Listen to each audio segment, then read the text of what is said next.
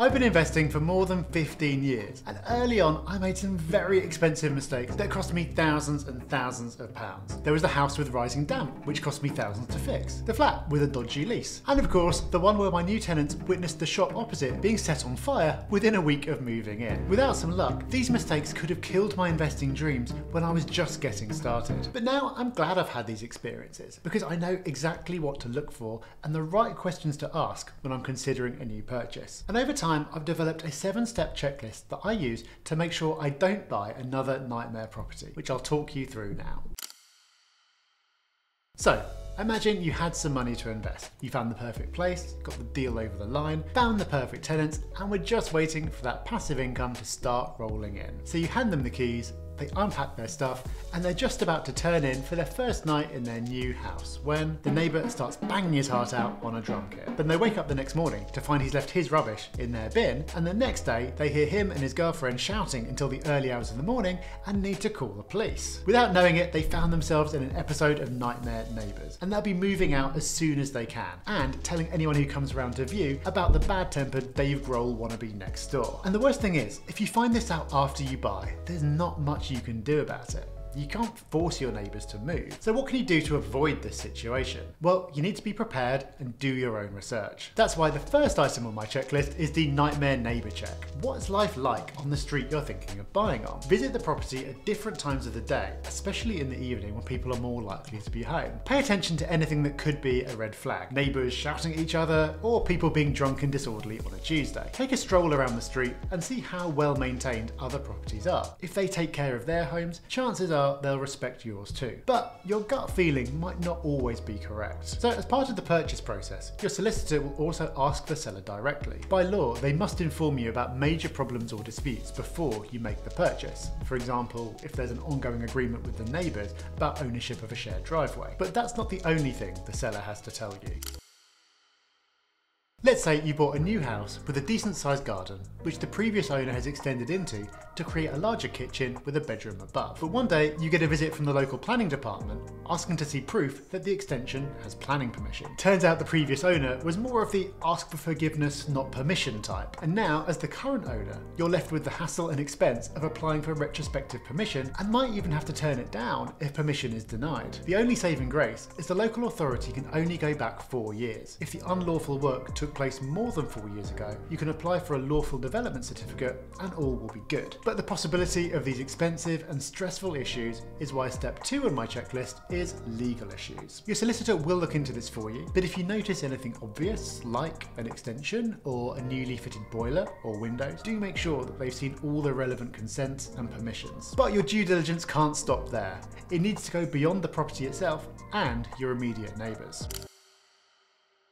So maybe you get lucky and the people on the street are very friendly. But what about the wider neighbourhood? How do you know that your tenants will feel safe? There's plenty that won't show up in official documents and doesn't need to be disclosed by a seller, yet will still significantly reduce the value of your investment and your ability to rent it out. For that reason, third on my list is a local area check. An easy place to start with this is to look up the postcode ahead of time on streetcheck.co.uk. You can specifically look up information about the area, the age group, the demographic, and the crime rate to avoid a nasty shock when you purchase the property. However, before you freak out about the number of crime reports you see, remember it's all relative. And even the fanciest area can look like a war zone if you don't have a reference point. So always compare the crime rate with other areas. But I'd also suggest going one step further and actually talking to the locals who know the ins and outs of the area. They may well know things that you can't find online. Is there a group of young kids who cruise around the area every night looking for houses to rob? Or does the pub down the road attract some interesting characters on a match day? You probably can't find that online, but it can have a big impact on the satisfaction of your tenants. And if you interpret the data correctly, it will also help you with this next point, which can be extremely costly if you get it wrong.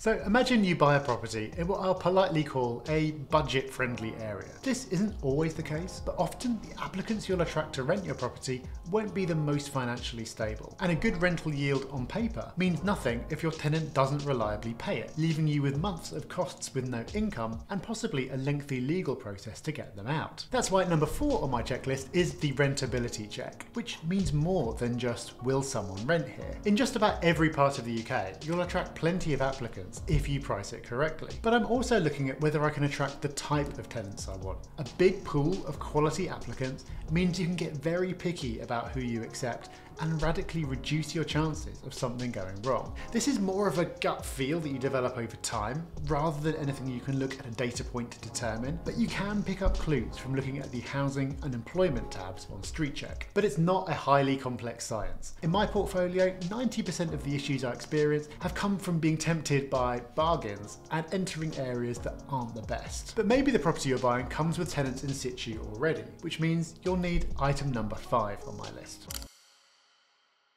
Buying a property with tenants already in place can be brilliant, and it's something I've done many times. It means you get paid from day one, and you don't have all the hassle of finding new tenants immediately, and probably no refurb costs either. But it very much depends on who those tenants are. If they're not reliable payers, aren't taking care of the property, you haven't just got a nice bonus. You've just bought yourself a major problem that will need solving. So item 5 on my checklist is the tenancy check. Make sure your solicitor gets 4 very important items from the seller. A copy of the tenancy agreement and all the documents that were provided at the start of the tenancy, because if any are missing, you'll need to put that right before you can end the tenancy through the courts. Proof that the tenant's deposit has been protected, because if it hasn't, that'll need resolving. You'll also need to arrange for that deposit to be passed to you. A rent statement, so you can see if the tenant is behind with their rent and if they reliably pay on time. And an inventory from the start of the tenancy, which you can compare against its current condition to see how well it's been looked after. And when it comes to buying flats, there's something else you'll need to cross off your list.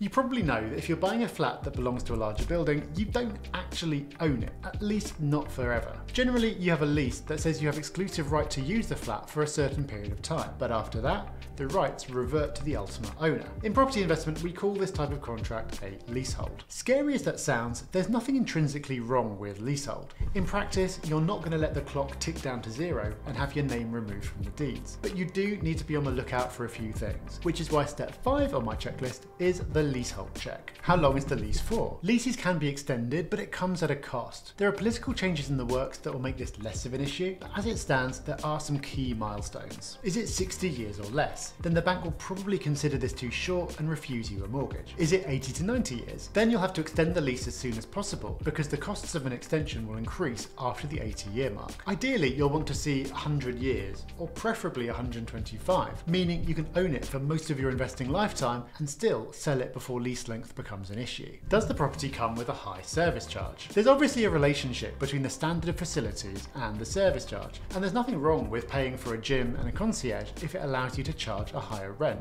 But some developments come with a far higher service charge than the amenities justify, so you'll need to dig into previous year's accounts as part of the buying process. Are there any upcoming major works? Find out about any future work that needs doing.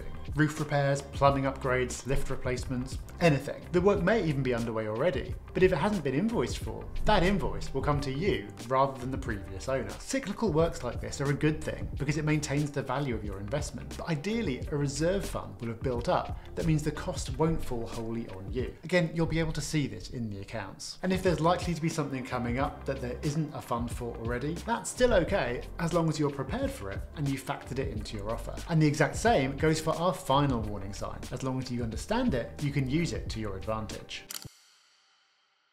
When visiting a property, most people are able to spot obvious problems like cracked walls or holes in the ceiling. And although this sounds bad, at least you know what you're dealing with. What you need to be really careful of are the issues that lie beneath the surface, because they're often much more difficult to spot to the untrained eye, but can be very expensive. For example, peeling wallpaper can mean penetrating damp. Roof timbers riddled with holes can signal the presence of woodworm. Uneven floors and doors that don't close properly can be a sign that the ground beneath the property is unstable. And if you miss something like this during your visit, it can end up being more costly than a hole in the ceiling. And if you do spot it, should you walk away from this type of property? Well, not necessarily, as long as you know what you're doing. When you take out a mortgage, your lender will send someone round to assess the property's value, and they might catch a few red flags here and there, but don't depend on them. They're not working for you, and they're not going to spot everything. So get your own survey done. The way to do this is to get in touch with a surveyor who's a member of the Royal Institution of Chartered Surveyors, or RICS. They'll make you a comprehensive report about existing existing problems, as well as potential issues that need a closer look from a specialist. Yes, it'll cost you some money, but for anything other than a purpose-built property where there are unlikely to be any issues, it's likely to be worth it. But here's the thing, no matter how bad it looks, you can still fix it. I've been there. I've bought properties in the past with a laundry list of issues. Cracking ceilings, weak foundations, you name it. But what I did was ask the seller for a big discount, and then I had specialists come over to fix those problems. It takes time and it takes money, but at the end of the day, the repair costs were lower than the discount I'd achieved, so I ended up making a profit. So like we saw in point 5, as long as you identify the problem, understand the associated costs,